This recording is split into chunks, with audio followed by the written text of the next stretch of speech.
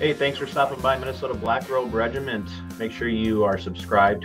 I found and Keri, y'all can see Keri sitting there. Keri knows this. Somehow YouTube has found a way to unsubscribe people and make it feel like you. I don't know why they're doing it to me, but they are. But I have Keri from Unsafe Space here. She has so graciously allowed herself some time to sit down with me. Her life has been, I don't know, a little busy. She may or may not have gotten married in the last week. So here she sits. Keri is, she is the voice and the face of Unsafe Space that we wish we could see more of instead of Carter. And I told her. Is this a roast of Carter? I told Carter that when he sat down with me, I says, I'm just looking forward to getting Keri on because most people would rather look at her than you, Carter. So he knows I was going to say that. So, but anyway, Keri is an interesting animal. Keri spent years as a social justice careerist, and then she met Carter. So I need to know how you and Carter got connected, because Carter started Unsafe Space by himself. Yes. So Carter and I met actually when I worked in the entertainment industry.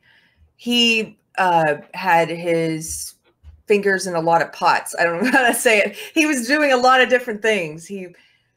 And briefly for a time, he was working in probably maybe tangentially in the entertainment industry. My business partner was a music manager. I was a comedy manager. I worked with comedians and was a producer. But my business partner was a music manager. And I met him in Austin at South by Southwest, the music festival, where you do a lot of meetings and stuff there. Mm-hmm. And we were talking about him possibly working with one of our musicians at the time, someone on our roster, and in a business capacity. And so I met him that way, and we just became acquaintances. And the way that you do in a lot of industries, I'm sure, not just entertainment, but especially entertainment at the time, and probably still today, you would add people on social media so that you stay connected to them somehow in case you work together in the future. You would just add people to your network, so to speak. Yeah. And maybe in the way that people do on LinkedIn today. And so I added him, and a few years later, he was working in another field. He was working with a sex toy company. And I was representing. I deserve that. Yes. I represented, one of the comedians I represented at the time was Margaret Cho, who does quite a bit of sex related content. And so and I also worked with a comedian named Sarah Benincasa, who did a lot of sex related content. So he got in touch and wanted to know if they would review some of the products. So he started sending me sex toys. That's how, I don't think we've ever talked about this. For my clients. Heard it here, folks. End of conversation. This will be worth millions of views. This has gone viral already. So so he sent those to me for my clients, and they reviewed some of them. I think Sarah reviewed some. I don't know if Margaret ever did the reviews, but that's that. Then we were still just loosely connected online, but we weren't. I wouldn't say we were friends. It's like you have a lot of people who are just work acquaintances. And then a few years later, when I started leaving my ideology, I started leaving social justice, the nature of my posts on social media changed. Before, when I was in social justice for so long, all of my social media posts were either work related, they were related to somehow to my business, to my comedians, to promoting shows, to promoting my artists, or they were social justice in nature.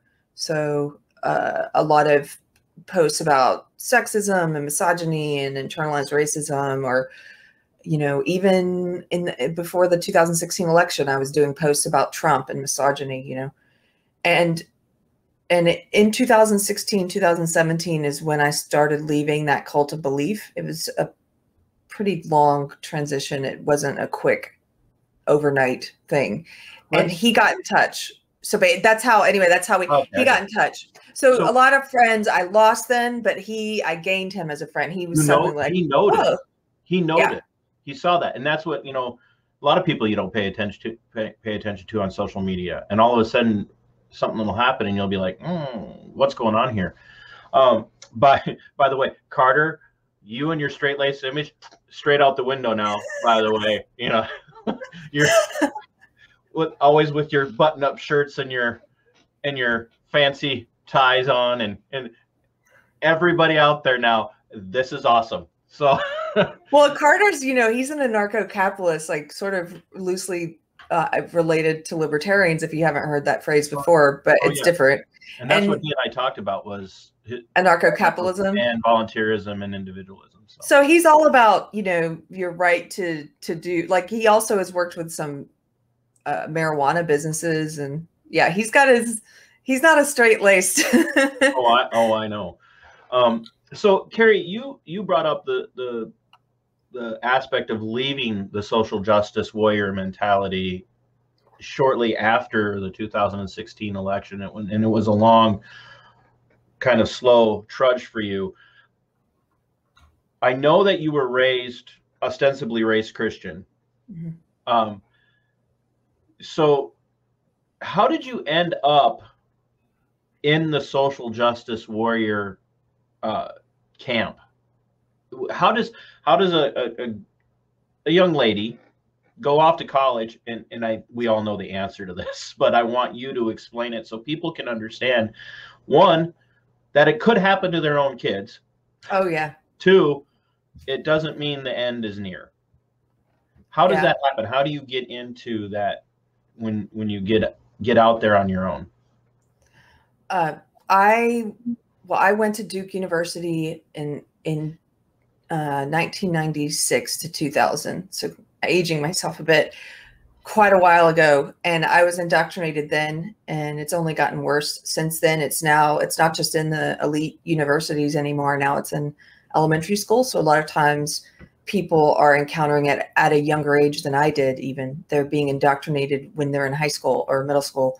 Mm-hmm. But how did I get into it? I think that it appeals especially to people. There's two different types of people who get into it, roughly speaking.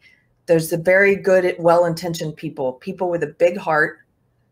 Some parents I've talked to whose kids have fallen into it, I ask, does she have a big heart? Yes. And that I know that it appeals to people with a big heart. It appeals to people's sense of empathy. People who are open-minded, almost open-minded to a fault. Yep. Yes. And then on the other hand, there's also people who are very ill-intentioned in it, people who see it as an opportunity to abuse and to gain power and to oppress and to harm others. There's both types of people in it. And the people with good intent who fall into it, they fall for the lies. They fall for what it sells itself as. It sells itself as this belief system that's about ending oppression and about ending racism and sexism and about being a good person. I think also people can fall into it if they don't have a strong system of belief already.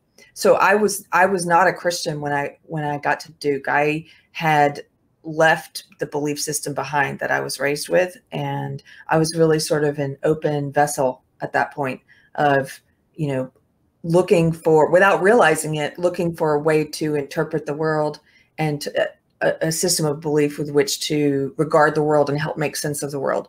And it functions a lot like a religion in that way. It gives you this meta narrative of oppression and the oppressed, and it tells you, here's how to be a good person: is you repeat these things, you believe these things, and it sucks you in slowly. A lot of people think you have to be stupid to fall into a cult or into a cult of belief, but that's not true. There's a lot of intelligent people who speak social justice, and there were intelligent people. If you look at any kind of cult, like Heaven's Gate, there were a lot of really smart people in Heaven's Gate. Those people were sharp. Yeah, it's really, IQ is just, Carter often says that IQ is, if you have a high IQ, it's like having a really nice engine in your car. So if you're on the wrong road, you're just going to get there faster. So, yeah. So having been listening to you and Carter for a decent amount of time, I know how you got into social justice because you have the big heart. You went into it because you cared and you wanted people to be right, to be well, to be treated fairly. Do you think that the people that indoctrinated you into the social justice mindset, do you think they knew that about you from talking to you and targeted you, or was it not that nefarious? It's not that nefarious because it's everywhere, especially now, but then it was everywhere in the places I put myself. So it was in the nonprofits. I joined Amnesty International my first year in college, and that was the first time I took what they call dismantling racism training, which now would probably be called something about like a toxic whiteness or interrogating your white fragility or something. It was that sort of critical race theory struggle session. So I took that through Amnesty International. I was a women's studies minor, so it's riddled with it. Women's studies is part of it. Women's studies, which is now called gender studies. But as part of that minor, I took queer studies classes. I took critical race theory classes, and it was thoroughly embedded in my field of study. Now it's even worse. Now, flash forward more than 20 years, now it's in the hard sciences. I didn't have it. I didn't encounter it in my major. My major was biological anthropology and anatomy. I didn't encounter it in my science classes back then, but you will encounter it in your science classes now. You will encounter it in your math classes now. It's everywhere. So it's not like they target you. I think the ideology itself is, I think it knows, I talk about it like it's a living thing, but the ideology itself is, the architects of this belief system have designed it in such a way where it appeals to people who want to do good, and it masks itself as the opposite of what it is for that reason, because it uses useful tools. So Brett Weinstein is a professor I really admire, and he's the professor from the Evergreen. Yep, Evergreen State. Evergreen controversy. And he did a lecture that I listened to a while back, and it was called How the Magic Trick is Done. And in that lecture, he talks about roughly two types of people in social justice. He calls them the bad actors and the useful tools. And I was a useful tool. And I don't think that's unique to this ideology. I think bad ideology throughout history has required both. Yeah. The bad actors and the useful tools. You need a lot of useful, some people call us, I was a useful idiot to some, if you want to call me that. That was Lenin said, like, you don't have to convince everybody that they have to believe this way. You just use the people that will believe that way. Yeah. And that's what it is. So, and actually, let me tack onto this. There's also a really great interview. I hope it's still on YouTube. It's with Jordan Peterson and one of his graduate students. This is a few years old now too. I think her name was Brophy, Brophy. She did a study on the origins of social justice ideology. And I think the video is called Where Do SJWs Come From? And in that, they talk about two different types. They also talk about two different types of social justice warriors, but they talk about them in terms of, they call them the PC authoritarians, which I would say are the bad actors, versus the PC liberals or the PC egalitarians, which I would say are the useful tools. And they go through the characteristics of these two types of people. The PC authoritarians have a low disgust sensibility, so they're easily disgusted, like authoritarians on the right. They also do not have a high verbal cognition. They're not very eloquent speakers. And the PC liberals are much better at articulating beliefs. And they use the well-intentioned to help make sense of this belief system that doesn't make sense. And you'll see these very well-intentioned young kids. I see the ones who get pulled into it, even in my little small town now, the ones who get pulled into it easily, who have a big heart, and they're maybe in a dark place, and this appeals to them as a belief system, and they start speaking on its behalf. and they start trying to do the mental gymnastics required to justify some of these hypocritical beliefs. And they do the explaining. They do the explaining for the bad actors.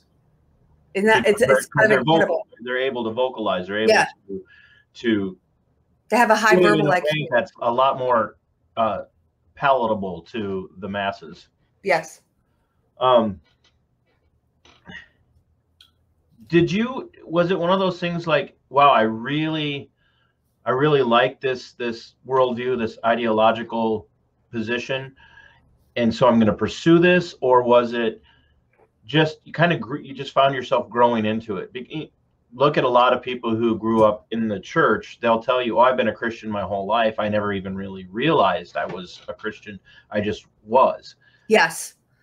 It's like that. You don't actually sit down and go, oh, this is a belief system. Should I join it? Nobody does that. And in fact, if you point out to a social justice warrior, like, I don't have a problem with you as a person. I don't know you as a person, but your ideology, your belief system is evil. I have a problem with your belief system. They'll go like, what belief system? They don't even, some of them, they've never interrogated it. They've never sat down and consciously looked at it and said, oh, this is a system of belief. Here's the core tenet. They've never looked at it that way. They just start adopting one tenet at a time. So one of the first tenets of this belief system that I adopted was this lie that they push, where they try to redefine words. They're very obsessed with controlling language. So one of the first things they'll try to get you to do is to accept a new definition for racism and sexism. So they got me to accept that racism is prejudice plus power, and that sexism is prejudice plus power. They say that they're redefining it so that we have a way to talk about institutionalized racism and institutionalized sexism. Right. But that's not true. Think about that for a second. If you're a person who's been sucked into this crap, that's not true. We already have a word for institutional racism. It's institutional racism. It's already very specific. Right. Why would you take a more general term and try and muddy it and change it? Because what that does is it gets you to, without telling you this, they lead you to that next conclusion, which is that, oh, well, you have to be white. You have to hold societal power to be able to be racist. Right. It's prejudice plus power. So only white people can be racist and only men can be sexist. That's the jump you're making that they want to lead you to.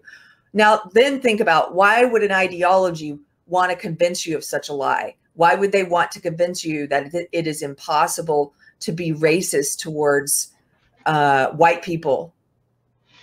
Why would they want to convince you that it's impossible to be sexist towards men? Like, what might possibly be down the road from accepting, if we all accept that collectively as a culture, as if you indoctrinate several generations with that false belief, what is a possible bad outcome? Well, now, Keri, come on, you're using hyperbole. I mean, like, there's only been the one Holocaust, and that was completely different. You couldn't possibly be saying that it could happen that people could rise up to try and destroy all white people. I mean, because that's what you hear all the time. When you push back against this ideology that there's specifically, it's geared towards hatred of white, the amorphous white people, which is just like, I'm not white, I'm European, and I'm a very particular form of European. And then notice that, because you don't get to paint all minorities by, okay, all minorities are the same. And then there's subcategories like Black, Hispanic, Asian. All of those aren't the same either. They point that out, but it's okay to lump whites in. And when you point that out, oh, no. That couldn't possibly ever happen. Well, that's not where this is going.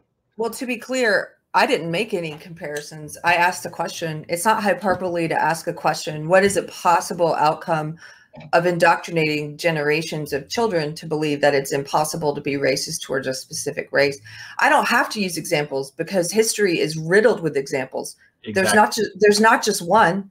There's countless ones. We know what happens. You know what happens. And you can ask a person that question and try to get them to do the thinking. Now, if they're indoctrinated in a cult, they're not used to thinking. Right. They're not used to thinking, so it's going to be uncomfortable for them, because what they do is, in any cult and in the cult of social justice, they give you a list of acceptable beliefs, ideologically pure beliefs. You're supposed to just sort through these and spit out the right ones and spit out the right responses, but you're not actually using your brain. It's like, I was in it for 20 years. When you come out of it, you don't realize what you're doing slowly over time as you're caging your own mind. But when you come out of it, you do. It's so different. It's like using muscles that have atrophied. Like, you're like, oh, this is like a child. It is. I love the fact that you brought up you were in it for 20 years, because going back to before I started recording, I'm like, you literally, this was a career for you. Oh yeah. Was there a retirement plan? Are you like drawing on your social justice warrior retirement plan? I mean, no retirement plan.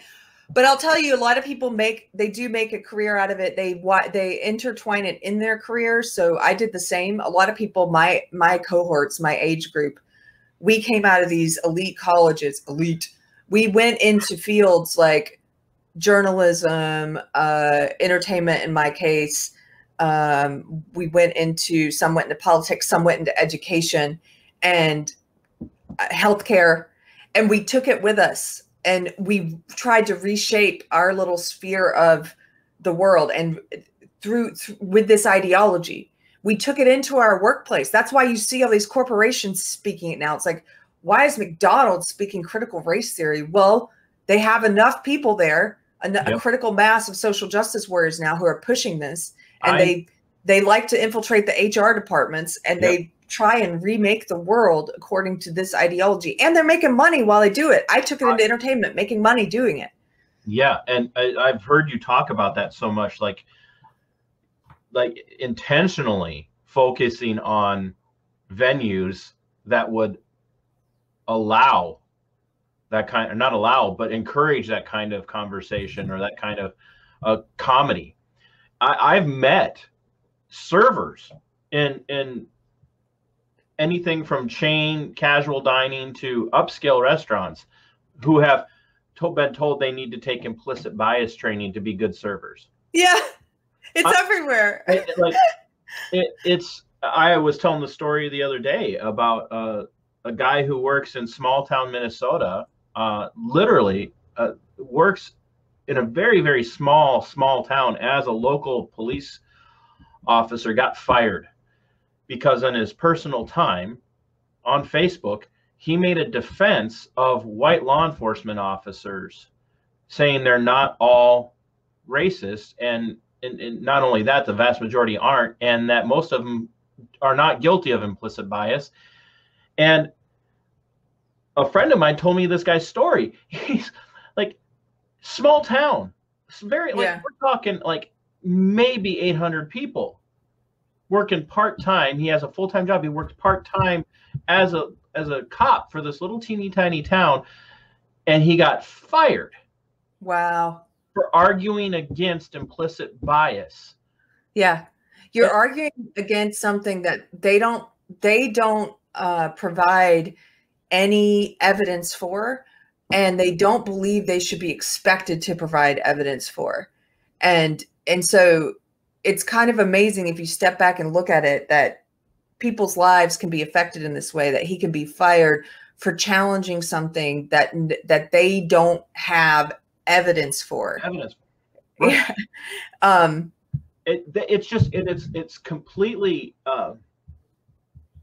it's sacrosanct is what it is it's sacred. Yeah. That's why you don't have to prove, it's the same exact accusation that, our friend Carter, yeah, who would say Christians do the same thing. They don't have, they can't prove, and I say this good naturedly because Carter and Carter's had the conversation with other Christians I know. Like, you can't prove there's a God. And that's why there's so much similarity. And I love the fact that you talk about this a lot. There's so much similarity between social justice advocacy and social justice warrior mentality between religion, not in particular Christianity, but I level the accusation against Christianity all the time that we have to stop believing that there's no room for intellect within Christianity and no room for reasoning within Christianity, because we are no different than, if that's our position as Christians, we're no different than the social justice cult, in that we don't allow people to think and reason their way through their faith and be able to give a defense for it. I feel pretty lucky because since I'm a pretty new Christian within the past few years, and I haven't encountered that yet. I mean, maybe I'm just blessed with the church, the community I found in the church that I'm at, but it's all about exercising your intellect and asking questions and having conversations with people who don't agree with you. And so it's funny because sometimes I'll get, and I'm sorry, I was distracted for a second. I was looking something up that I don't want to forget to bring up in a second, but my church is, it's the furthest thing from the stereotype I used to have about Christians. And I know that stereotype is based on something, and I know that those churches do exist. I just wouldn't go to a church like that. Yeah. So I'm like, it's made my fight to find a church home very difficult. Yeah. Honestly, since I became a believer, and I've been doing this a few more years than you. But so I would like to plug real quick then, if anybody's looking for a church home and they haven't found a local one yet, but you want to see some interesting online sermons, my preacher's amazing. His name is Bradley Helgerson, and the church is called the Church on the Square, and he puts all his sermons on YouTube. So check it out. Make sure you send me a link to that. I will. So I will link it in the video description when we put this up. That's a very Minnesota name. Is Bradley from Minnesota? Actually, I think he is. A name like Helgerson? That's got to be. Yes, he's from somewhere in the Midwest. I think it might be. Now I have to meet him. So, yeah. So here's Keri Smith, graduates, goes into her career field. She's a flaming social justice warrior. She's out there, like everything is about social justice, and who would not hate misogyny, and who would not hate racism, and all, so you're on the right side because you have all the right positions. And then all of a sudden, this rabid social justice warrior cult member is starting to, as they use the term, get red pilled. How do you move from 20 years of that life, and it's a lifestyle and a worldview? How do you move from that, from being a non-Christian and non-believer, Christian into non-Christian, into social justice warrior, to all of a sudden leaving that and then rediscovering Christianity? Yeah. Well, there's a vacuum. 5 minutes left. No, okay. There's a vacuum in between each of those belief systems, and that vacuum gets filled by something. Mm-hmm. I'm one of those people who believes that everyone worships something. I believe that, and my preachers talked about humans, the view that humans are designed to worship. And, I've even had this conversation with Carter. He was here for my wedding this past week, and I asked him, I said, what do you worship? And he said, maybe reason. And I was like, yeah, I think you do. I think he worships reason and maybe a few other things, but I think everyone worships something. And if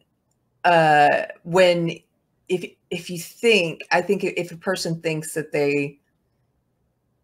they can exist without putting something in that place of worship, then you're deluded. I think that you're not very aware of what you do. Some people, it's really common in today's society to worship the self, narcissism.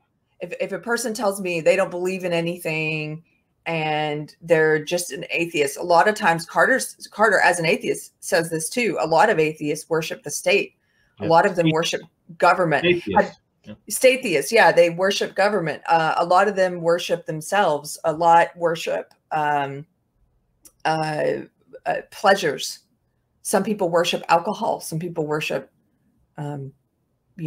gambling, whatever thing it is that controls them. And so that's a long way of saying, in that period in between, when I was leaving social justice, I was searching for something without being conscious of it really, but I was searching for truth, because this is how, when you look back, you can say, oh, that functioned as a religion for me. But when you're in it, you don't realize that. And Right. when you're leaving it, you don't realize that. But at the same time that I was leaving it, my mind was opening, and I was starting to see all of these hypocrisies in the belief system and things I didn't agree with. What happened was, 2016 election, it accelerated.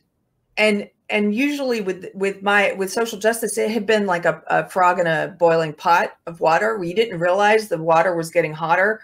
But then all of a sudden they cranked the heat up.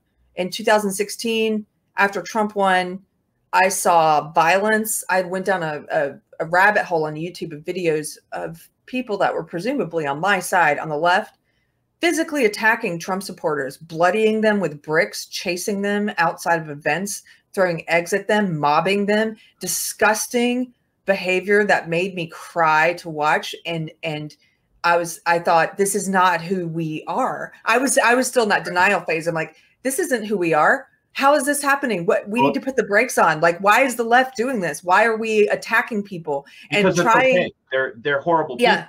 And you can be mean and rude to horrible people. Yeah. You can hate Nazis, you can hate racists, and you can use violence against them. Well, they dehumanized people, and they were pushing lies about, and I also saw that happening. I did say that when I tried to talk about it online, I was being told by people on my side, in the social justice side. I remember a social justice comedian, an atheist comedian. He sells himself as an atheist comedian, and not very funny, by the way, this guy. Sorry, that's me taking a little dig, but it's true. Is that now Keri saying not very funny? No, that was then Keri saying that too. He wanted me to manage. Yeah, he wanted me to manage him, and I did not. But he was in my circles, and I remember he was one of the most vocally at the time in support of attacking people. And he was trying to tell me, it's okay. It's okay to physically attack these people because they're Nazi sympathizers. I'm like, wait a minute, 63 million people, however many people it was that voted for Trump, those people I'm supposed to now accept that those people are Nazi sympathizers? What is wrong with you? There's something very dark in you. That's disgusting. You know who sounds like a Nazi? You do. And that it made me so emotional. Obviously, I still have a lot of emotion about it. But it really it took something emotional like that to wake me up. And people ask a lot of times, well, how do you help pull someone out of a cult belief system? How do you help pull someone out of social justice? Is there a book I can give them to read? Is there a video? And the answer is, like Jonathan Haidt talks about in The Righteous Mind, most people, I think he's right when he says most people make decisions based on their emotional mind. He says your mind is like a rider on an elephant, and the rider is your rational mind and the elephant is your emotional mind. And most people, their elephant is leading. My elephant leads a lot of the time. I have to try and get my rider to lead, but most of the time your elephant leads, and then your rider tries to justify things after the fact. And so it was something emotional that appealed. Like, I saw these videos of people being attacked and assaulted on my behalf, by my side. That startled me. That shook me. And I again, it wasn't an overnight thing. I didn't wake up the next day after watching those videos and say, I'm leaving social. It was the beginning of a crack in the foundation of my belief system. And that crack started leading over time to the whole house of belief falling down. And that's really, when you talk to people who are walking away from a dangerous mentality, they know it's literally not one of I've never met a person who has walked away from a dangerous mentality, whether it be one of the Christian cults, or another cult, or something like social justice, or even like the allegedly right wing racist organizations.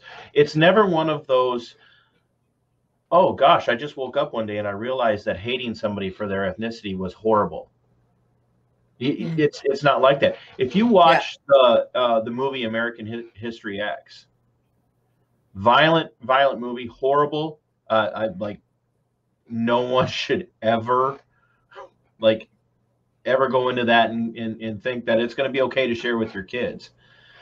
But if you watch American History X, I know the message it was trying to send, but what you see there in the lead character is that realization of, something's wrong about this. Yeah. So it's actually a really good movie to watch for that. Yeah. And for that reason. But we need somebody to make a movie like that about leaving social justice. You're so right, Todd. It's the same thing. And this is something I think, trying to talk to friends, people who are still in it. I know people who are still in it who have a good heart. Not like that guy that was trying to justify assaulting people. But there are other people, there are comedians I worked with. There are people I know who are still in it who have a good heart, and trying to help them see that, look, I know you're in it because you oppose racism and sexism, for example. And so do I. So on some very basic level, we have that in common. We both oppose racism and sexism. I think that your methods of doing so, this ideology that you've fallen into, is the exact opposite of what you think it's doing. I think it furthers racism and sexism. I think it's an evil belief system. And I think you're making the world a worse place. But I know you don't see that yet. Right. And so helping them to see that this is no different from another collectivist racist belief system like white supremacy. It's no different. It tells us that we must judge and treat people differently on the basis of race. How is that a good starting place for ending racism? That's a horrible starting place and a horrible ending place. That's awful. It tells us that race is the lens that we must use to look at a person, to judge a person, to treat a person. No, that's not how you end racism. That's more racism. You don't end collectivism with collectivism. You don't end racism with racism. You end collectivism with individualism. So I don't want to throw you off, but you said you had something you wanted to bring up and you were looking it up on your phone. And Oh, well, just about when we were talking earlier about how about 20 years ago or so, when people my age who were indoctrinated with this stuff in college, when we were entering the workforce, we took it with us. And I remember reading recently something about SDS in the 1960s, the Students for a Democratic Society. Yep. And I had trouble finding it, but they basically had a list of their long-term goals. Yep. SDS in the 60s.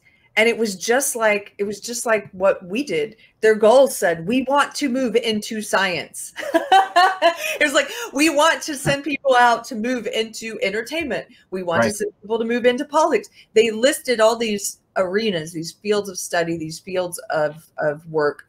And they said, let's move in there and change everything from the inside out. And look where Bill Ayers is today. Yeah. And I know you know this, but and they got all of that from Walensky, and they got all of that from Gramsci.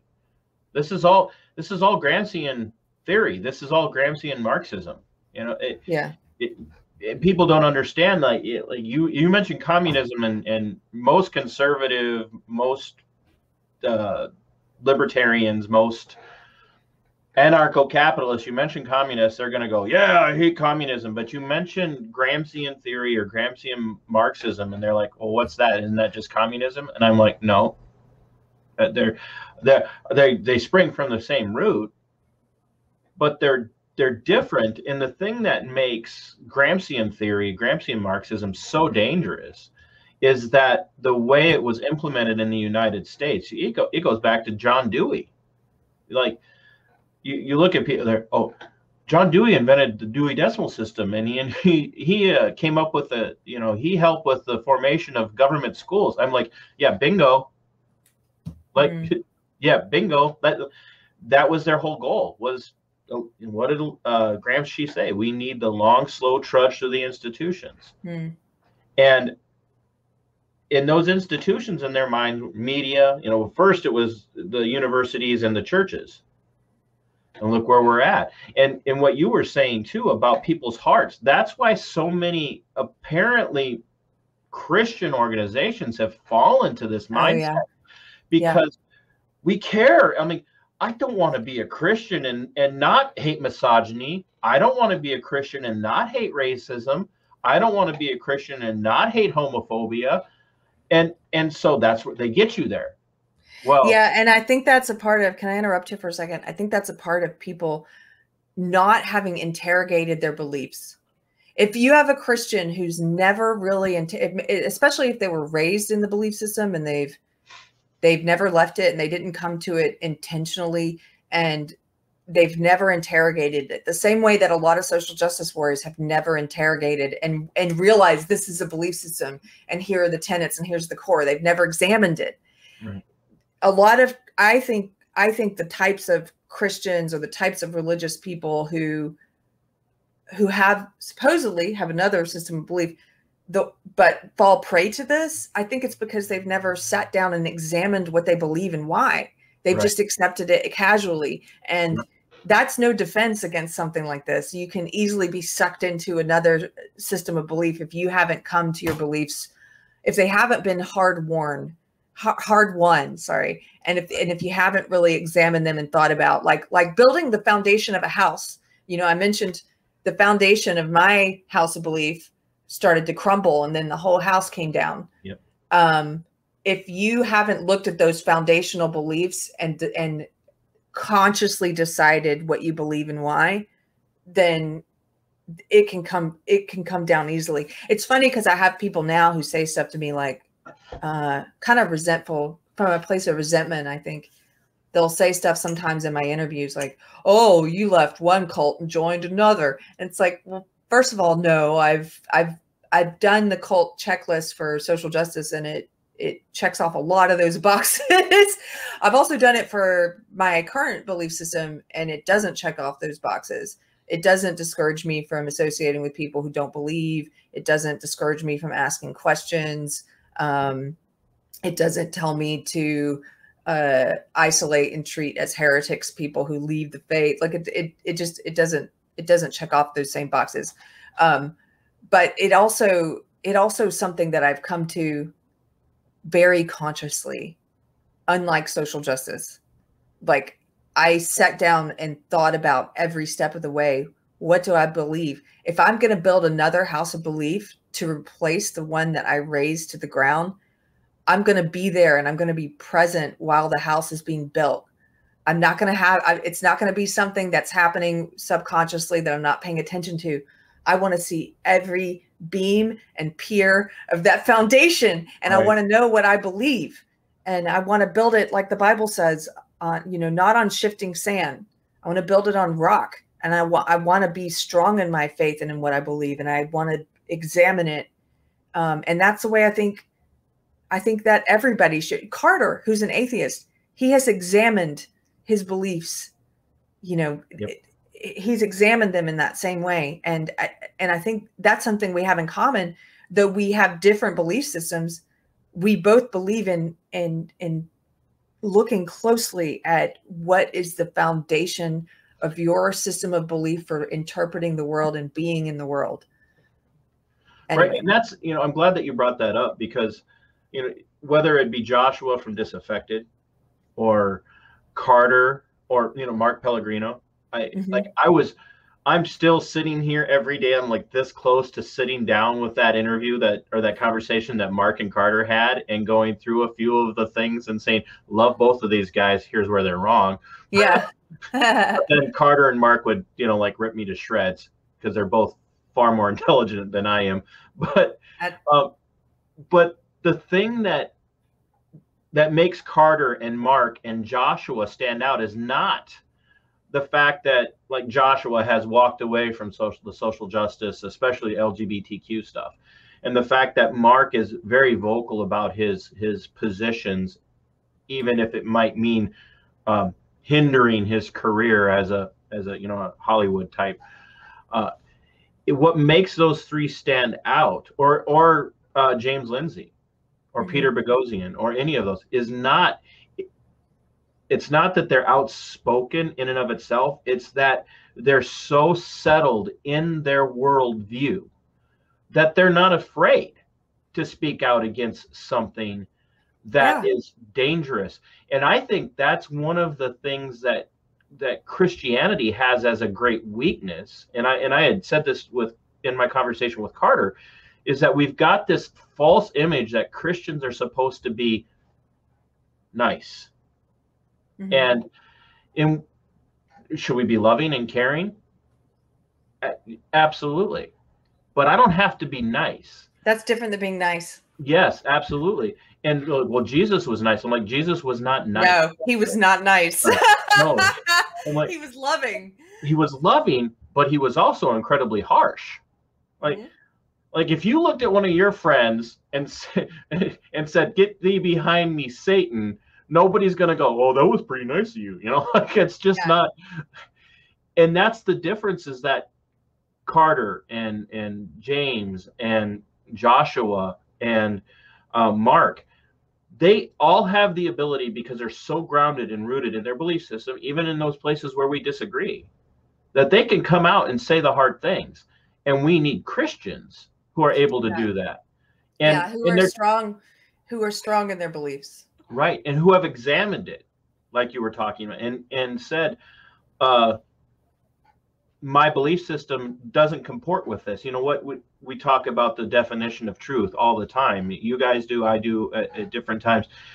What's the definition of truth? That which comports with reality. Yeah. And go ahead, Keri. Well, I think also you're just making me think. James Lindsay, for example, James Lindsay, who's an atheist, he speaks very effectively against social justice, against this bad ideology. And I've seen him attacked online by a so-called Christian, I put that in quotes, preacher. There's a preacher there who, there's several, but there's one in particular who I tangle with quite a bit, Kyle Howard. Kyle Howard is not a Christian. No, he is a wolf in sheep's clothing. He's someone who I think is committing one of the worst sins. He takes the Lord's name in vain, and what I mean by that is he puts the Lord's name on evil.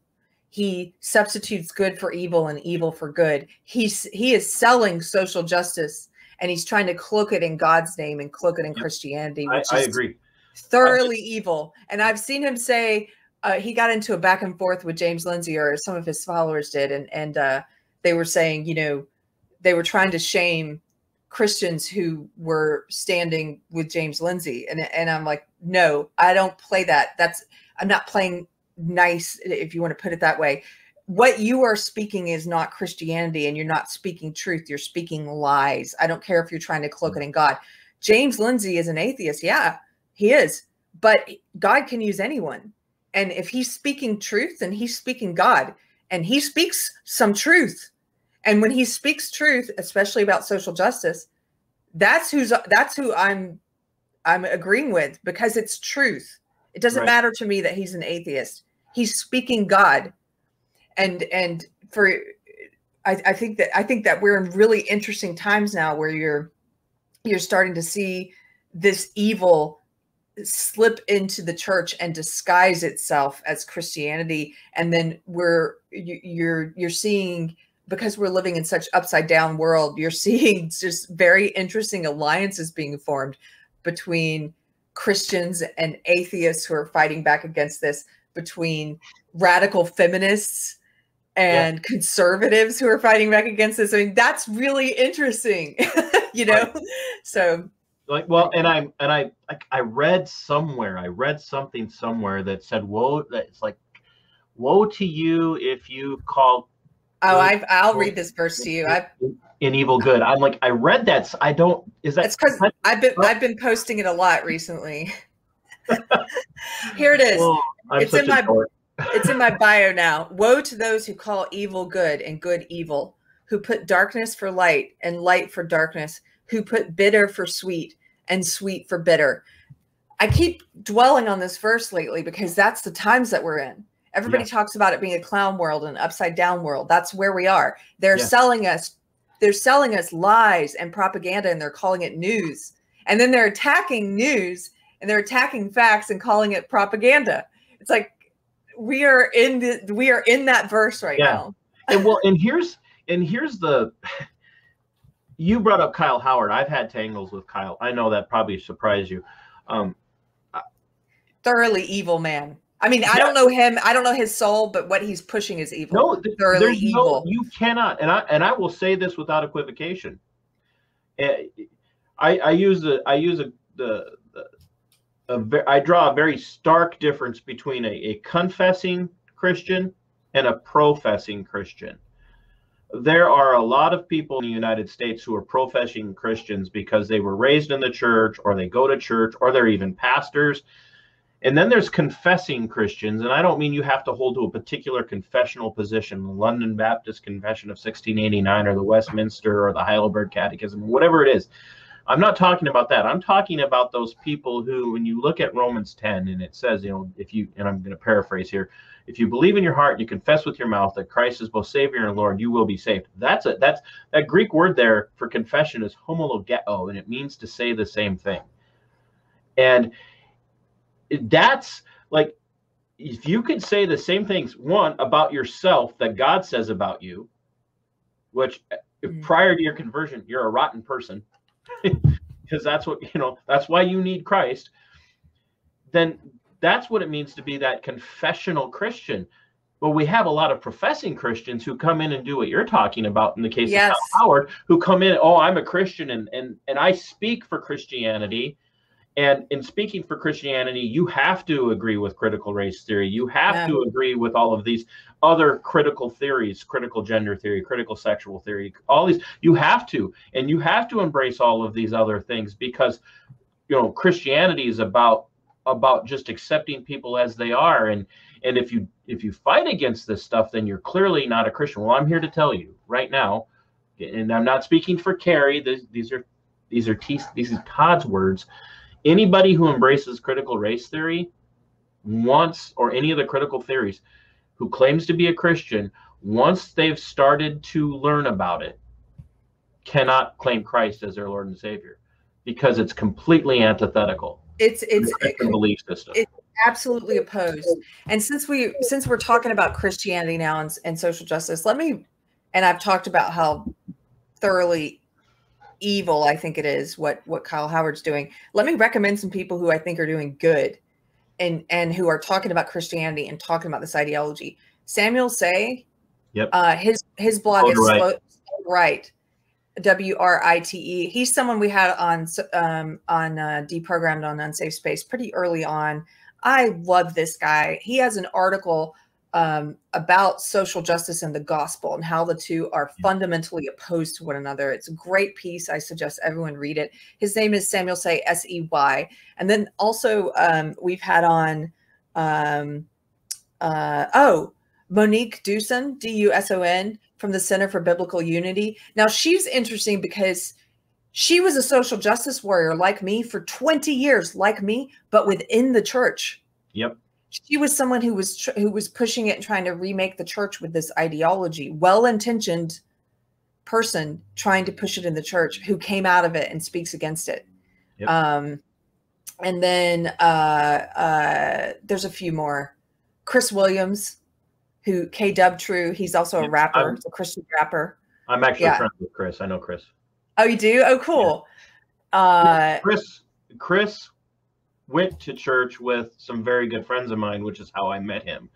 And so I've been interacting with Chris for a while. Chris is a phenomenal mind, very sharp, very sharp. Very sharp. And then the fourth one I would suggest is Paul Vanderklay. Yeah. Paul Vanderklay has a YouTube channel, and he does a lot of content about social justice and Christianity, and we had him on Unsafe Space as well. But there's a lot of great people who are, like you said, who are not being nice, but who are speaking truth and who are strong in their beliefs. And some of them have come to very, like Monique, very hard-worn beliefs and have thoroughly examined and know and are strong in their faith, who are speaking against this evil. I want to read one verse real quick, just because you made me think of this. We're talking about people who put on the cloak of God, especially people who are preachers and are pushing this evil ideology. It's the verse, Matthew 18:6. If anyone causes one of these little ones, those who believe in me, to stumble, it would be better for them to have a large millstone hung around their neck and to be drowned in the depths of the sea. Like, it is not a good thing what you are doing. It's very nice. It was very nice of Jesus to say that. Right. Right. He's speaking truth. It would be better for you to be drowned in the sea. What you were doing is awful. Right. You know, and so, like, yeah, we're on the topic of Christianity. We've talked about your walk into social justice warrior mentality. We've talked some about your walk away and what the cracks in the foundation were. Keri, Jesus Christ is your Lord and Savior. Yes.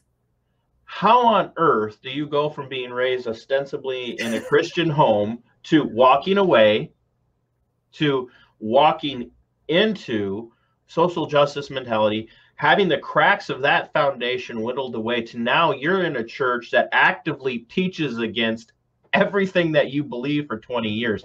How did you become a Christian? What happened? Well, like I was saying before, there's a vacuum that opens up, I think, in your soul or your heart. There's a vacuum that opens up if you leave one belief system. I think like I said, we're designed to worship. And so there was a vacuum there, and I was looking for truth. That's what I've always looked for, truth. I mean, even when I was in social justice, I thought I had found truth. You know, I thought this was the way, the truth, the life. I thought social justice was that. I mean, I thought that was the best way to be in the world. It was the best way to interpret the world. And when I started leaving that ideology, I was looking for truth without realizing it. And I started going to a spiritual center. I was also in the middle of a personal transformation. It wasn't just an ideological one. You know, I was at a very low place personally, probably the lowest place in my life. I was going through a divorce. I was trying to figure out who I was and what I believed. And I was still drinking back then. I tried to fill that hole with alcohol for a while. But I also, thankfully, was open-minded enough to open a door that I had shut for a long time. And that was opening the door to God. I went to a spiritual center, and for me, it's the only place I would have gone. Is a very open, sort of new agey kind of a center. And it's a huge church in LA. It's called Agape. And the preacher there, Michael Bernard Beckwith, he draws on Christianity, but he mixes in it's sort of a mindfulness stuff that he mixes in. And syncretism. And what's it called? Syncretism. Maybe. Yeah. I don't know that word. People bring Christianity in and they syncretize other religions and other belief systems in. Yeah. And it becomes more palatable to a person who, well, I'm not Christian, I'm spiritual. Right.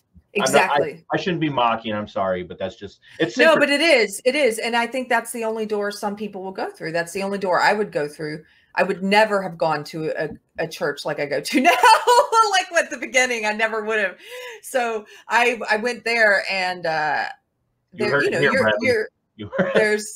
there's Muslims next to you. There's Catholics. There's people from all different faiths who come together, who maybe have left the faith they were raised in, but they're in this church, and you're hearing God can, like I said earlier, God can speak through anyone. He can speak through an atheist. He can speak to you at any type of church. He can even speak to you. You could be at a church that's gone woke and is preaching bad ideology opposed to the gospel, and God can still find a way to speak to you. I believe this. And God spoke to me at that church. And he spoke through a donkey. He can speak through any jackass on stage. So That's great. I'm going to steal that. That's great. When you use it, though, I'll credit you. I'll credit you. That's really great. That makes me think of that Bible verse about how I also think a lot about that verse about how God chose the foolish to shame the smart. What is it? The foolish shame the wise to shame the wise, and God chose the weak to shame the strong. And that always makes me think of when he uses people that are jackasses. Yeah. Or like, any of us who are broken, anyone who, or, people were like, I think he was using Donald Trump in a way. I think he uses like Kanye West. I think he used Kanye West, and people want to say, oh, those people are buffoons. It's like, well, God uses buffoons. Like, anyway, I'm getting off subject. So I went to that church, and that never happens with you, by the way. You never rabbit trail ever. I don't like sarcasm.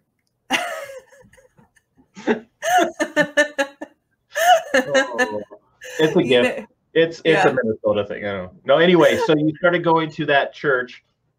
I was going to that church, and that really was a place where that first time I went, God spoke to me, and I had a moment there that if you are a Christian, you will know what I mean.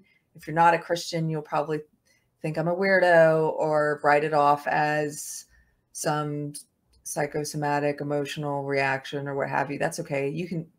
Maybe you're right. You can call it that. But I had a moment there. He was talking about how God wants to have a relationship with you, and God wants to see the face that he gave you before your parents were born, which is just such a beautiful thought. It's like it speaks to you being eternal, something eternal with you that's connected to God. And I had been a person who had for so long defined myself by my childhood and an abusive childhood and my relationship to my mom. And so to hear this thing about, the face he gave you. I'm getting emotional too. Yeah. But God wants to see the face he gave you before your parents were born. It was sort of a releasing of those bonds of your identity is something eternal that is not fixed to anything marked here on earth in time or with relationships. And that was a very freeing. Yeah. It made me cry. I was like, something just in that sentence. Isn't that funny? It's a place you wouldn't go back to. That church? Oh, I probably would. Yeah. If I were back in LA, I would go there. Oh, I was kind of like, for what you said about the church you're in now, the church on the square. Mm-hmm. Church on the square is completely different than that. Church on the Square is a Christian church. It's a Bible-based church, and it is not concerned with being nice. It is concerned with speaking truth. And that church love, truth and love. Yeah, truth and love. Yeah. But because of a lot of stereotypes that people have about Christianity and stereotypes that I had, I'm just saying I never would have gone through that door. It's a narrow door. It's like, the door I went in was a very wide door, and it's too wide for me now. I wouldn't worship there regularly. No. But if I would visit there, I wouldn't worship there regularly. No. And I could hear the way you're saying it too, that you would recognize where there's some error. Yes. And yet here you are sitting in a church that speaks the truth in love, but getting there through a very long process of having gone to a place where kind of everybody comes in. Yeah. And hearing that one thing, which is really a throwback ultimately to what it means to be made Imago Dei, in the image of God. Wow. Yeah. Yeah. That, like, what did he say? I knew you in your mother's womb. I formed you and I knitted you in that space. And of course I'm paraphrasing now.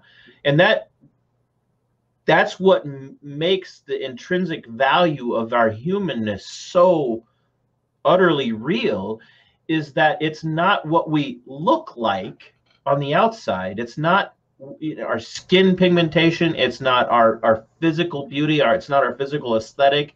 It's not if I weigh 285 pounds or 110 pounds or 50 pounds or whatever. It's about that intrinsic value of who we are, having been made in the image of God. Yeah. And that's what's missing from so much of the social justice mentality that guys like Kyle Howard and others have completely abandoned. They're literally saying that all of your value is wrapped up in what position you take, yeah, and your skin pigmentation, and whether or not you're an ally. The least important things about you. Right. And so the thing that penetrated your heart and eventually led you, now that you're in Texas, right, sitting in a church that speaks the truth and love, was the appeal to your imago Dei. Yeah, that's a great way of putting it. That's exactly what it was. And then it was a long path too, just so anyone, it wasn't like, so I went to that church for a while. And then even after I left LA, I listened to their live streams. They call them love streams. I used to share the love streams all the time. And then I, you need the cranky old Christian man in me is over here going, why? Just because I'd be like, that's too touchy-feely for me. Touchy-feely. Oh, I love that. And then I found a spiritual center in Austin that is cut from the same cloth as Agape. It was very small though. And I went there for a while, and then I felt God pulling me. And I had a friend who, just like Carter, I had a friend who had been an acquaintance in the entertainment industry. We had gone to the Grammys together, but we weren't really very close. We had had some business dealings together. And then she was someone who saw the changing nature of my posts on Facebook, and she wanted to speak with me. And so we became good friends, and she came out to visit. She was going through the same transformation, and she, her eyes were open to the social justice stuff. Not that she had been in it, but she was seeing it for the first time. She also was experiencing a lot of hatred and not understanding why, because she had been sort of politically disengaged, and she voted for Trump, and is a woman of color who voted for Trump. And then she started to hear all this hatred and was like, wait, why do people hate me? She was that disengaged that she didn't understand why people were talking such crap about Trump voters. And so we connected, and she was coming back to her Catholic faith, and she came out to visit me, and I went to a Catholic church with her for a while. Now I did that for a while, and I liked it. I got an appreciation for, I think, ritual and tradition, but it still wasn't the home for me. I didn't end up staying there. I went for a while, and then I had a friend who I started these civility dinners, which was, it's an attempt to bring people together of different beliefs and have dinner and try and reinstill some civility into our dialogue and our disagreement. Mm. And so I started doing those in Austin, and I would have people who voted for Trump, people who voted for Clinton, non-voters. I would have Christians, atheists, all coming together. And one really amazing couple who started coming, they invited me to their church, and they were evangelicals. So that ended up being my church home for about a year. I was going to that church for a while. And then when I moved a little outside of Austin, I started looking for one closer to me here, and went to a cowboy church. I tried a lot of different churches before God, for some reason, put the most perfectly suited church for me right in my backyard. And I went to the first service. They opened during the pandemic. Their first service was during the lockdown in a guitar shop. And I just happened to see an ad on Facebook, and I went, and I'm like, wow, well, this guy his light is on. I see God in him. I hear it in his sermons. He's speaking to my heart and to my mind. And there's something happening at this church, and I'm so grateful for it. I'm grateful for the whole journey. Like all those, I got something from each step of the way. And I'm sorry, it's taken a while to answer your question, but I guess the point is, I love it. So You keep there's going. there's no right way. Somebody asked the other day, a Christian asked about my, at the time was my fiance, now my husband, said like, what's his hang up? And I'm like, excuse me, like his hang up? He doesn't have a hang up. Like, I don't view it that way. Everybody has a different journey and a different path to God, and they're at a different place. They're at a different timeline. God works with some people in a short amount of time and some people in a long amount of time, but he works, it's perfectly attuned to God's time, which is not like our time.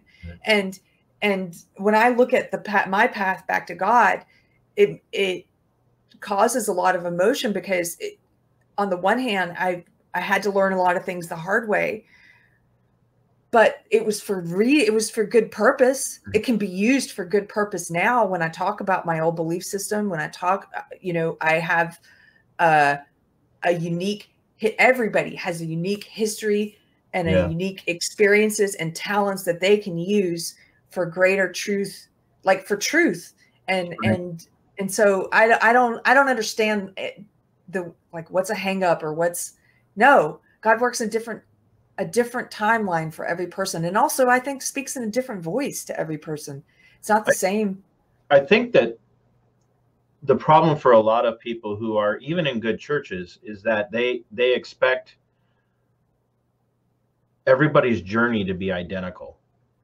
And they almost, and it's that lack of the intellectual engagement that even the way we express our positions is going to be the same. And that's, I was talking to the teaching elder of our church yesterday. We had lunch together, and I'm like, I'm not everybody's cup of tea. I'm harder on the church than I am on atheists. And I said, like, throughout the entire pandemic of the coof, thank you for letting me use that word, by the way. I use it in all my videos now. I have people like, the coof. What's the coof? I took that from I borrowed that from the Nerdrotic guys. I love those guys. I'm borrowing it from you and then them. So, but I said through this entire coof pandemic, I said, my strongest and worst critiques, outside of a few things to some people within governmental agencies, have been labeled at compromising churches. Mm-hmm. And he's just like, yeah, rightly so. I said, and the thing is that a lot of Christians like, oh, you can't do that. And I'm like, if I can't critique my own belief system and people who profess to be in my belief system and critique them harder than people outside of it, then I should shut up. Yeah. And that's where Christianity is so much of a failure right now. Is like, we both said earlier, we're all trying to be so nice, but the second problem with that is that we're not addressing these areas that need to be addressed, which is the people within the visible church, the broader church, are failing. They're failing.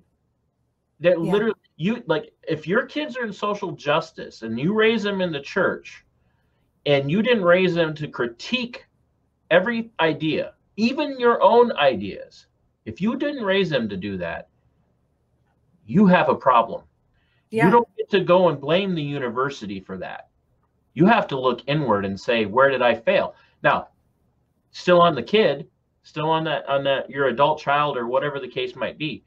But you don't get to point the finger and blame the world. You don't get to point the finger and blame Marxism. You have got to blame your failure in teaching them how to think independently.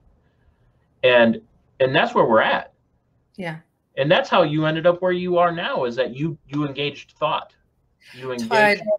Something you're saying is, I encountered this. So when I started first critiquing social justice, when I started leaving the cult of woke, I didn't leave it. Like I said, it wasn't an overnight thing. I was trying to salvage it at first. I was still trying to say, hey, we've got some things wrong, guys. Like, why are we now condoning violence? And why are we doing this and that? And and censorship. And I was trying to speak to that. And all I got back in return, most of what I got back in return is, oh, you must be a right winger now because all you do is criticize the left. It's like, no, I criticize the left because it's my home. I should be criticizing the left, just like the right should take care of their problems and their extremists. They should be criticizing themselves. We need to take care of our problems and our extremists. We need to be speaking out. We need to be the loudest voices against Antifa needs to be from the left. The loudest voices against social justice needs to be from the left. And so people don't like hearing that. It blew my mind that people don't, it's like, get your own house in order, but they don't want to do that. They'd rather throw stones at somebody else's house. And that's what I hear you saying about Christianity is people are like, oh, you're being too hard on Christians. You're being too hard on the church. That's who you should be hard on, is you should be getting your own house in order. That's who you love. That's who you care about. That's where you live. Fix up your own house. Well, and that's what Christians do, especially the more, conservative, I don't want to say traditional, because I'm not traditionalist. I don't hold to tradition. What Christians do is we spend so much time looking outward into the world and saying, we got to fix this, we got to fix that, we got to fix this, and we got to fix that, that we fail to understand that the closest way, or the best way to address what's happening in the world, is to fix that which is closest to home for us. Mm-hmm. And that means we have to address, like you said, you address the stuff on the left. That moved you in a direction different than what you would have imagined for yourself, but you started to address that. And we have to, in the church today, we have to do this. SBC is going through this right now. Yeah. They just had another massive failure this week at their national convention, at their national conference. Just massive failure. And I have friends who are part of the conservative wing of the SBC who are like, it's done, it's over. Yeah, my friend too. Yeah. And they're doing the hard work now. They're looking at this saying, where did we go wrong? And if the church could do that, if truly born again, there's that word, truly born again Christians, people who truly believe in Jesus Christ and the completed work that he did, were to start addressing these things in the church, we can recapture sociology, society, culture, whatever you want to say, just through fixing what's wrong in the church, and then focusing on the preaching of the gospel. Yeah. And that's go ahead, Keri. You have to give people an alternative to culture. Right. Why would you want to recreate culture and just put God's name on it? They can get culture in the marketplace of the world. Like, they don't need, if you're not giving them something different, if you're not giving them something that's full of God and truth, like why would they come to church to get social justice when they can get it in the world? It doesn't, I don't even understand that. It's like, I hear people, being a new Christian, I hear people talk about churches appealing to the youth. Well, I don't believe that the youth are going to be brought in with flashy light shows and crappy ripoff of rock and roll music and, like things of the world. No. Do not get me started on contemporary Christian. You're giving them a facsimile of what they can get better in the world. So why do that? Why dilute God's message through all these trappings? And I don't mean that you can't have fun and frivolity. I think you should have that. I think God wants you to have that. But don't frivolity. Right. You can have frivolity intermittently, as Carter said. But don't make that your number one. It's not, how do we bring in young people? Music and light shows. No. How do you bring in young people? Speak the hard truths in love.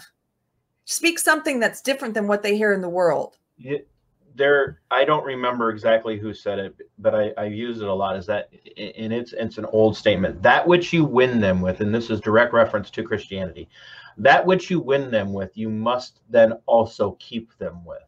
Yeah. So if you're appealing to culture by looking like culture to get culture into the culture of your church building, the church building, then the culture of your church building is the culture of the world, and you have done nothing. You've done nothing. Done nothing. I can attest to the fact, like I'm a weirdo, Keri. I know that comes as a shock to you, but I'm one of those people. I literally go to college campuses and preach the gospel in the open air on college campuses. Wow. I go to a little town 20 miles away from me, and I will stand on a limestone boulder as people are riding by in this tiny little town on the bike trail, and I'll preach the gospel to them. And I will have people who are Christian come up to me and say, "You're driving people away." And then I'll have non-Christians and atheists come up to me and go, "I've never heard this before." I love that. And I'm not telling you that to puff myself up. No, but I love what you're telling me, which is that the Christians who are full of fear and telling you to stop. Yes. And the atheists who are hearing you and going, "Thank you." Right. I have one of my favorite college campuses to go to. I've got a really strong group of Christian friends that I've met down there who are solid. But some of the best contacts I've had on that particular college campus, people who come back to me and like, "Oh, hey, we're glad to see you're back again this year," are the atheists that I've talked to in years past. Mm-hmm. Do we agree? Absolutely not. But look at the relationship between Michael O'Fallon of Sovereign Nations and James Lindsay and Peter Boghossian. Mm-hmm. If you haven't watched their stuff, here's an atheist philosopher and a Christian philosopher doing a show together, doing episodes together on the Sovereign Nations channel and podcast, talking about what's wrong with the world, when other Christians would attack Michael for his position. Wow. Yeah. That it's the being willing to be bold about your beliefs and looking at them and saying, "Look, I believe this and I believe you're wrong, but we can be friends and we can hash this out." Yeah, sure. Eventually I want you to agree with me. Duh. Why hold a position if I don't want you to agree with me? But that doesn't mean that we have to be alienated from one another. And the church is either completely so focused on fixing the culture around them that all they ever do is talk about everything the culture has done wrong without ever addressing what the church has done wrong.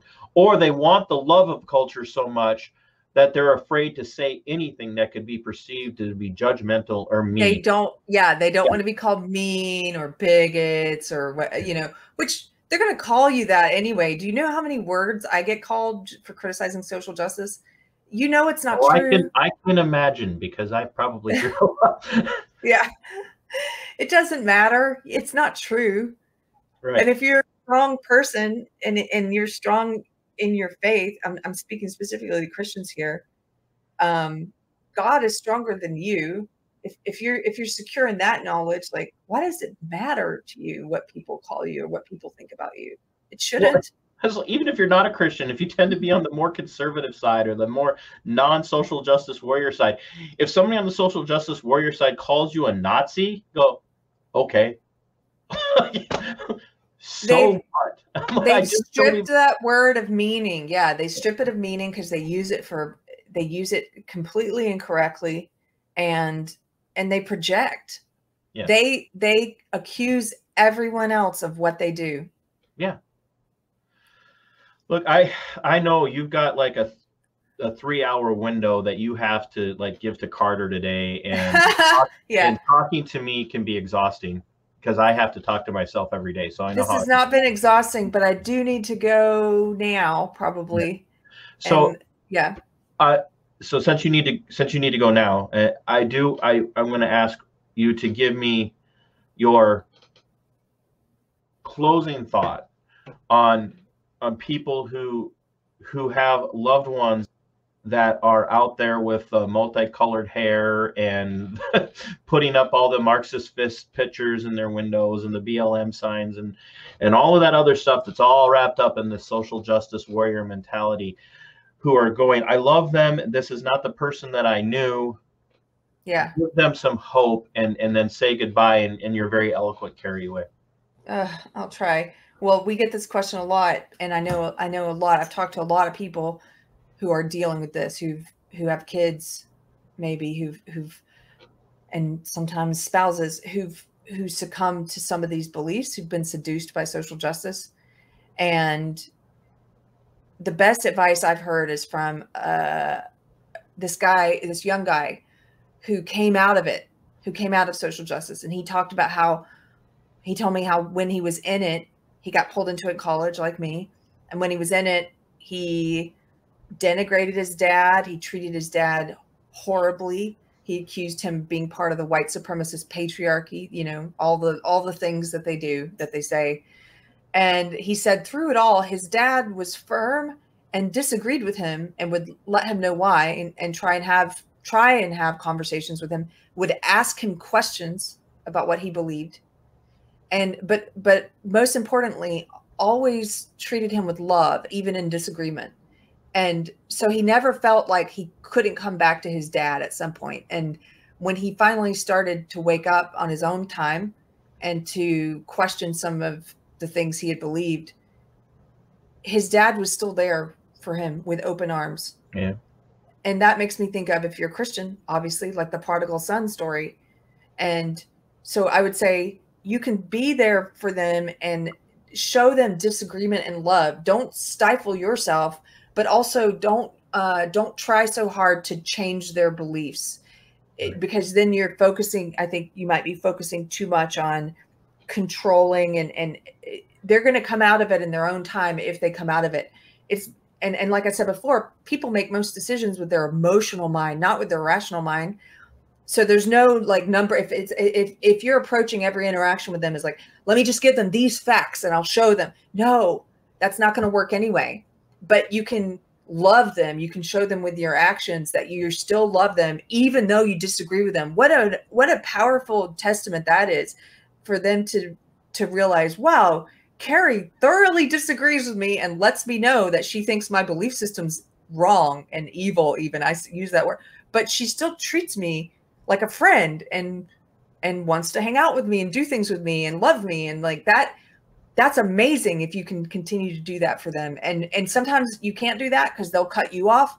Their ideology encourages them to cut you off. Yep. And if they cut you off, just let them know you're still there when they come out of it, you know, like if they come out of it, that you're still there and that you love them. And that would be my advice. I think that you can treat it like they are a person possessed. You can be possessed by ideology. And if you think of it that way, it helps you to still have love for the person, though you don't have love for their belief system or their behaviors. Yeah, absolutely. Keri, I don't say this lightly. I love you. Well, I love you. I love what you're doing. And I know some of what you're going through. Carter that, and he gets all weird. So, Carter's like, no, Carter's awesome. I love him. He gets uncomfortable when you say like, I love you. Or lately, he's been dressing really spiffy, and I was complimenting him. He doesn't like compliments. I know. People will come locally. Will come up to me. Oh, I watch you on. Oh, I love your stuff, and I'm like. It makes you feel uncomfortable. Yeah. But no, Keri, I do. I genuinely love you. I love you in Christ. I love your heart. I love where you're at. I'm looking forward to watching you grow. And I love what you and Carter do together on Unsafe Space. And between having Carter on a month and a half ago or whatever it's been now, almost 2 months, and having you on today, this has probably been one of the best experiences of my life. I had to like calm myself down. I was all fanboying that I got you and Carter to come on, and not for the clout. I literally want people in my circle to know who you guys are, because I would much rather them watch you and listen to you guys, because you do so much more work than anybody else I've ever run into. So thank you. So okay. Thank you, Todd. Yeah. And, thanks. Okay. And I'll see you later. I'll talk to you later. Yeah, absolutely. I'll see you on on your live show. Okay, cool. Bye. Right. Bye, Keri. Friends, family, ladies and gentlemen, that is Keri is why, and Carter too, are why these conversations are important. We don't have to hate people who have the social justice warrior ideological position. It is a cult, but we can love them for who they are and recognize that they are the image bearers of God, even in their wrongness. And so I would encourage you to tune into Unsafe Space. They've got a plethora of programs that they now do, from deprogrammed to they have a thing about self-defense to their regular show, which is just normally it's educational, informative, and hilarious, intermittent frivolity and all. These are the things that we need to be doing. And so do not think for a minute that you cannot have these conversations. We have to be better than the other side. Have the conversations, speak the truth and love to these people, and remember, the ideology is our enemy. The ideological position is our opponent. They are people who need love, and they need compassion, and they need reasoning. And both Carter and Keri are incredibly good at those things. So until next time, as always, don't worry about your safety. Fight for your freedom and your liberty. Sic Semper Tyrannis.